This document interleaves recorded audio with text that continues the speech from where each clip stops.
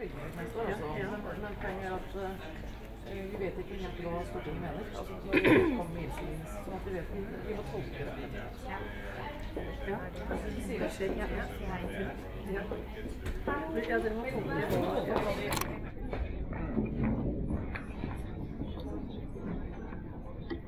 Everybody sit down. Stefan. Kjære alle sammen, dear all. On behalf of the CODA Festival and our partners, Dansens Hus Norway and Audiences Norway, welcome to Outreach. My name is Lise Nordal and I'm the Artistic Director of CODA, Oslo International Dance Festival. One of the most important objectives of the CODA Festival has constantly been to reach out to a broader segment of the population. During the past decade, a significant number of houses of culture have opened throughout the country with dance presentation as a central mission. The key to growth and development lies in collaboration. With so many professional and qualified dance stakeholders, the more we combine our resources, the stronger our position becomes. Working together, dance can best be promoted as an art form and a lot of the role it deserves in today's society. Is dance truly as introverted as Arnt Wesemann claims in his article in his catalogue? Here, I wish to say that hopefully after these 2 days may have had far more positive impressions of how institutions, festivals, choreographers and companies actively reach broadly to welcome all audiences. I will soon leave the word to Lise Rosenvinge Jackson, Head of Administration of CODA and Programming Producer of the seminar. But first, I have the great pleasure to invite Aasheim, Director of Arts Council, to come up here and do the official opening of the Outreach 214. Thank you and have a nice seminar.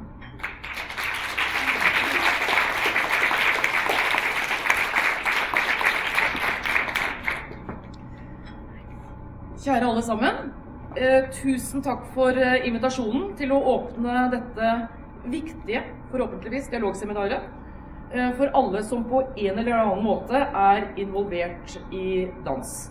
And a special welcome to speakers from abroad. We look forward to hear you, how you are working to develop the field of dance later on today. I will continue my speech in Norwegian. Jeg tar selvsagt utgangspunkt i at dans viktig. Ja. Jeg tar utgangspunkt i at arrangører og kunstnere bør bidra til at dansen blir mer synlig, og i større grad enn i dag være en del av den offentlige samtalen. Og så har jeg likevel lyst til å, og det er derfor dere her i dag, likevel så har jeg lyst til å understreke at dansekunsten her hjemme holder utrolig høy kunstnerisk kvalitet. Og det har den gjort lenge. Det har vært en enorm utvikling på feltet.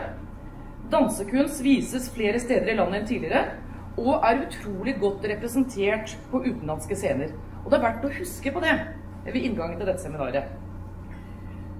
Mange aktører, slik som festivaler, programmerende scener og andre arrangører, jobber seriøst med formidling av dansekunsten, med utgangspunkt i sine profiler, visjoner og mandat, og med utgangspunkt i forestillingene, uttrykkene og prosjektene de viser, opptatt av, eller selv skaper.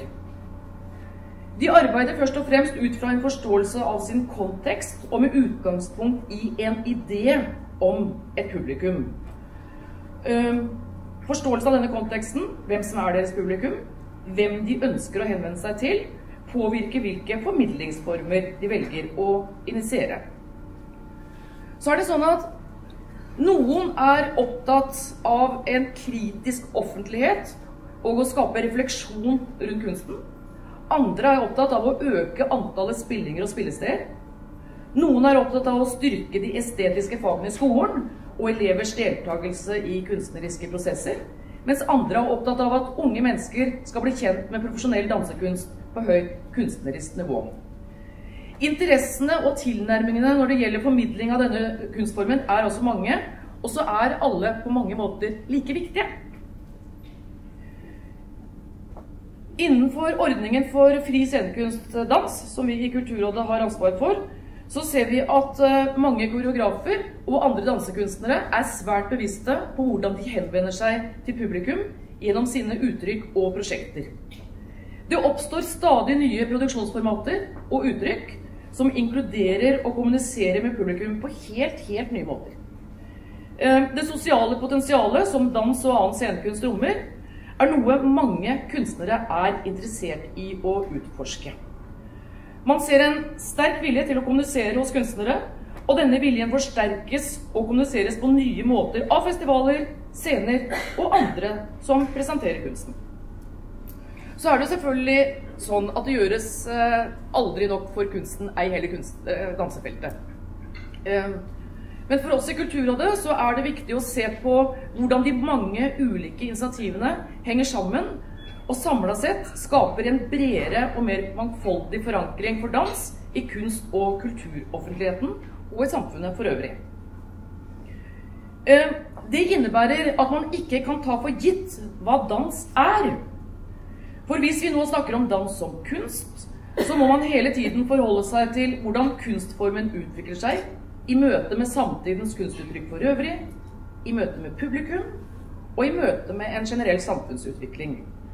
For dans oppstår altså ikke isolert og kan ikke formidles isolert. Med en gang et danseuttrykk kommer til uttrykk, så blander det seg med et større kulturelt og kunstnerisk felt som blander seg med samfunnet for øvrig. Og for oss i Kulturrådet så er det derfor utrolig viktig å holde dialogen åpen på tvers av alle kunstfeltene. For bare slik kan kunsten utvikle seg. Jeg må dessverre forlate seminaret deres hvert øyeblikk med en god grunn. Vi står foran et 2 dagers ekstremt krevende rådsmøte, hvor vi skal dele ut hundrevis av millioner med kroner. Blant annet i dansefeltet. Og det er en ganske krevende politisk situasjon, fordi at budsjettdebatten i Stortinget finner altså sted på onsdag, den dagen siste dagen vi har rådsmøte. Og den budsjettdebatten bør vi bør ha vedtatt budsjettet før vi gir penger til dere. Så dette er en krevende budsjettøvelse vi står overfor disse dagene, men det skal gå bra. Men det skal i hvert fall bevilges penger til dansefeltet. Det kan jeg love. Og med den forsikringen så ønsker jeg velkommen til et forhåpentligvis nyttig og viktig seminar for hele feltet. Takk.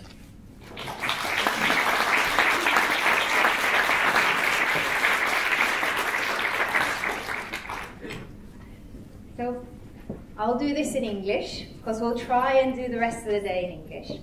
And if any of you struggle, just say it in Norwegian. I will try to translate. Say it in French. We've got some French people here who can translate. Say it in whatever language you want to, and we'll find a way. Thank you to Aasheim for opening this seminar.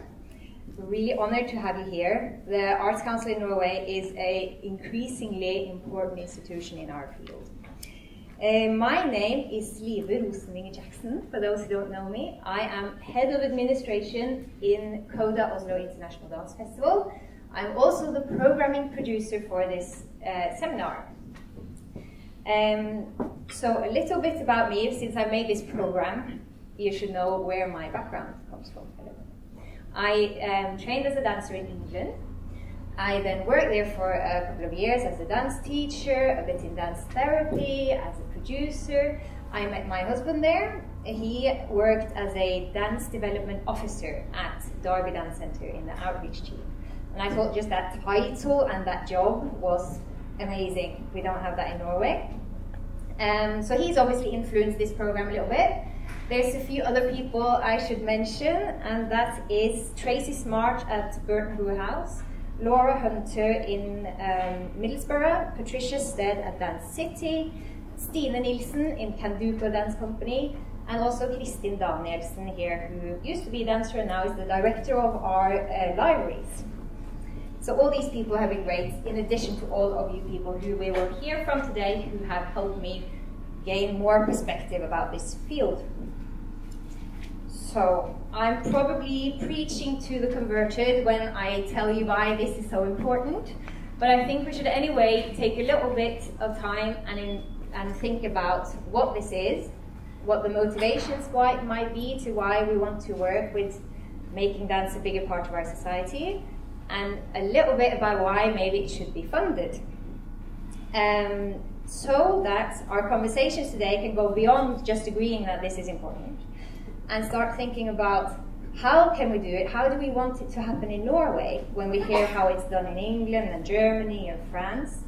Could it be collaborations? Could it be a bigger mandate for the presenters? Should it be demanded of all the artists? We can talk about these things. In Norway we have a great opportunity to be in dialogue with the people that we choose to set down our rules, so we can choose our way ourselves. So first of all, how can we work to make dance a larger part of our society? I've sort of indicated a way by calling this seminar outreach.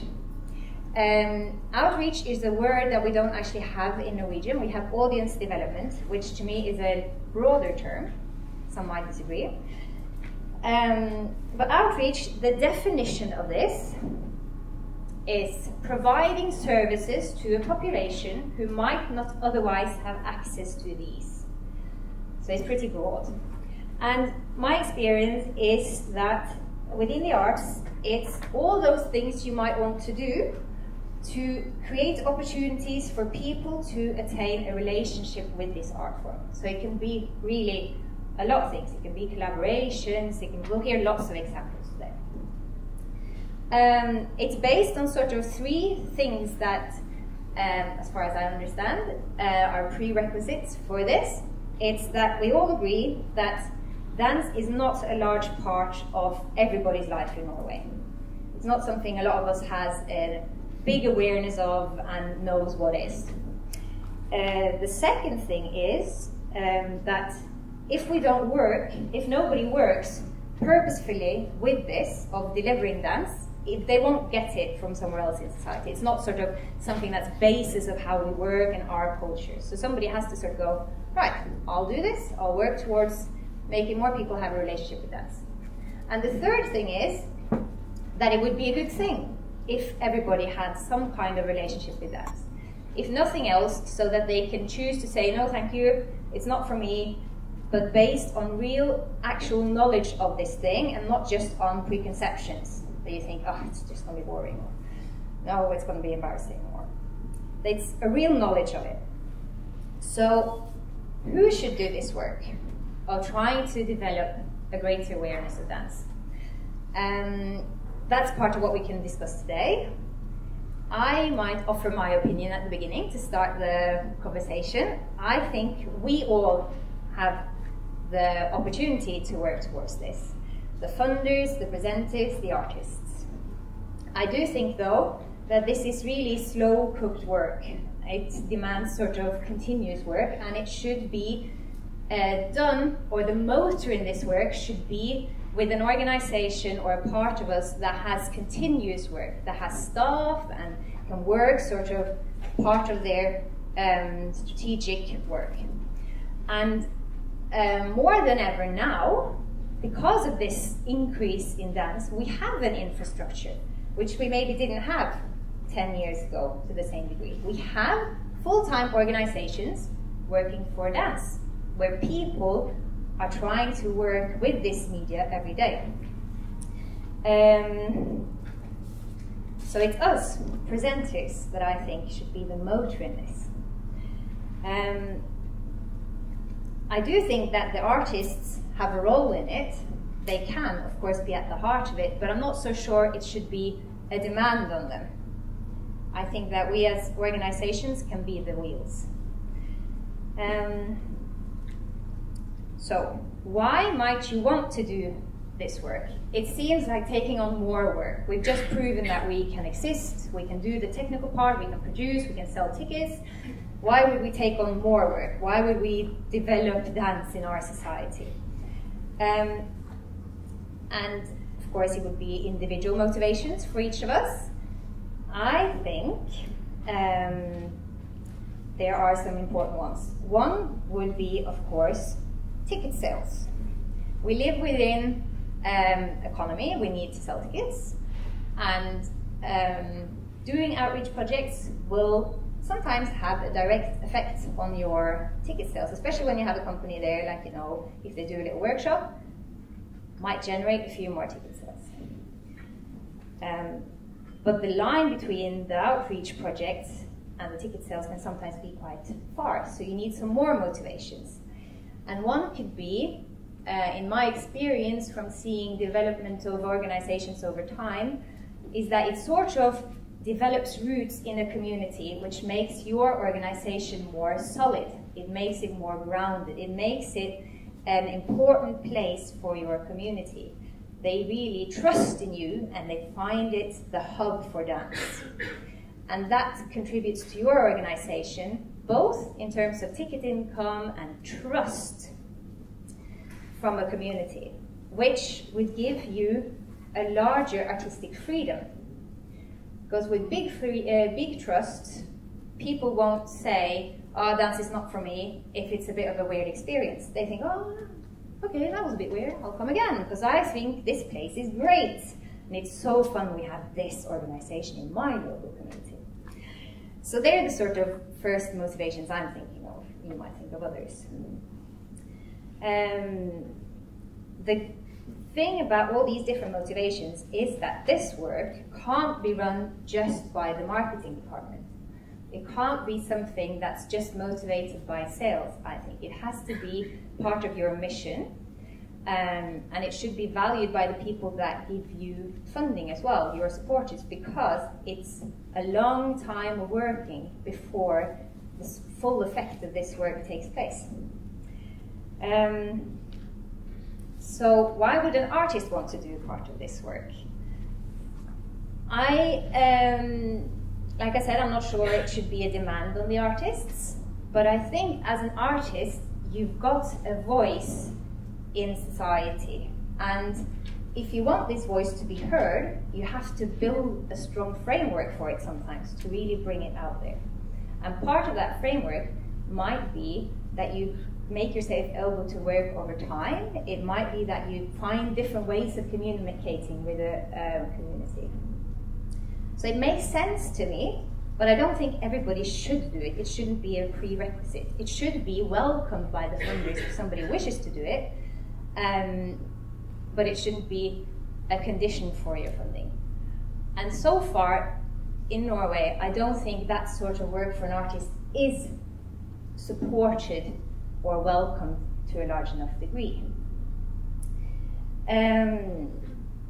Yes. So, what type of work is this? It is the sky's the limit, really, and we'll hear different suggestions today, different formats, different ways of working it. A lot of it is based in collaboration. So we're going to think together today, and I think we can do an exercise of seeing if we can work together. So I'm going to split you into 3 groups. The center here, I've also stolen an idea. That's the other part, actually. Today is an opportunity to steal ideas and get inspired by other people. So I've stolen something from a woman who is called Ines. I should get the right Ines Sanguinetti, which Zana will know and Lena will know because I went to People Dancing Conference and I stole this idea. So the center part, this will be your movement. And if we can make it so that it starts at the back and then it moves forward. So when you hear it coming from behind, people forward to it. Now on the side here, both sides, we'll have a little bit of rain. So rain happens, not regularly, but every now and then. And then finally, we need a little bit of thunder. So we'll have, this is thunder. So we'll start here and thunder away, and it will move this way. So, go.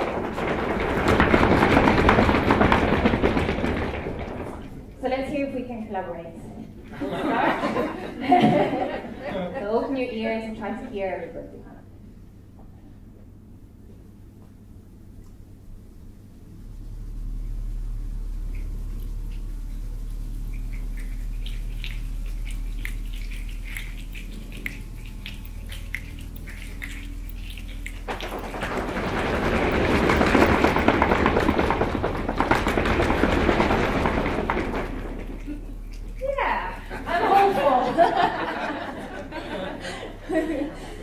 So, I don't know how I'm doing time, but I should be getting close. Yeah, good.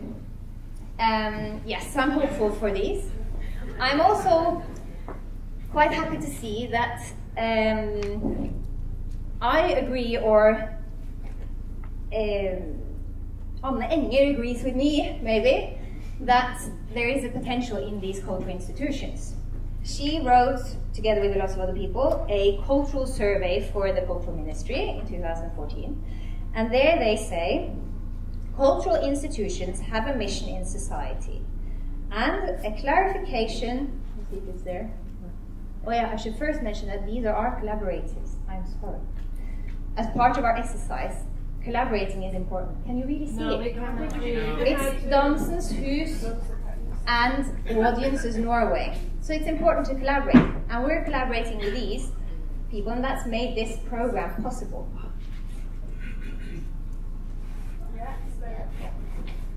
And the collaboration can really be based on just that you like each other as people, but you also like what they stand for. And we seem to be ambitious on behalf of dance always. So, back to Anne Enger. She says, cultural institutions have a mission in society, and a clarification of this mission must be developed in contact between the cultural institutions, the political leadership, and the interested community. So here again, this close link between the people that do the work and the people that make it happen. So this seminar is food for this thought, so that each of us can go away and go, well, I think this would be fun, and couldn't we work like this? And what a great place to do it, I think, on top of Oslo. Having this overview and being able to think new and look down upon our old workplaces and our field, and together think of new solutions. So the motivations we've been through, now over to why this maybe should be funded. Because it is slow good work and it does need a little bit of support. And I hope that my presentation, I'll just get all my papers right, so. I hope my presentation has given many different reasons why this could be funded. Some of it is social. You might see that a cost in these organizations might become an income somewhere else in society. You might see that over time, these organizations that you try to develop become stronger, become places where they can continue to develop the professional people that are working within their community, within their organization. But since we're on top of the world, we can look a little bit bigger at money. And I hope you follow me now, because this is sort of a new field for me as well. I'm in the board of a bank that's a ethical bank called Kulturrådet. And through this, I've come across ecological economy. And it makes a lot of sense to me. When I try to understand what is money and how should we feed it into different important parts of our society. I'm almost done now. Ecological economy sees money as power to act.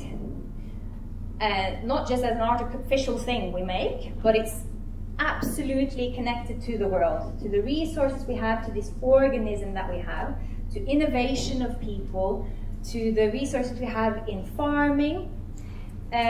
So the important thing with money is, where do you feed this power to act? How do you make sure, if we see as an organism, a world is like a human being, how do we make sure that everything gets vitamins and everything works the way it should do? And the world now, they say, it's a professor at Trondheim who says this, Ove Steinsgaard, I think his name is. He says, the world is like a human being. he's about, or she is about 20 years old, which means she's been growing and shouldn't really grow in size anymore. Then everything will lack energy.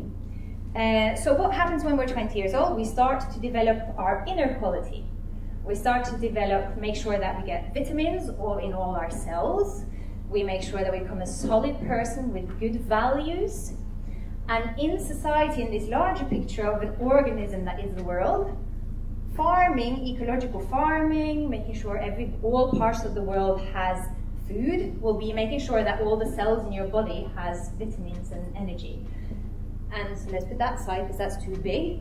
But the other part of the development of an adult person is your values and your creativity and your soul. And in there, at the core of this thing, is the arts. There's freedom and there's education as well, I think, and probably a lot more things. So when you govern money that goes towards these core values of the world, you need to make sure that it doesn't just stay inside its own little hub, but it does happen in all the cells in society, in every little cell of this body that is the 20-year-old female or male.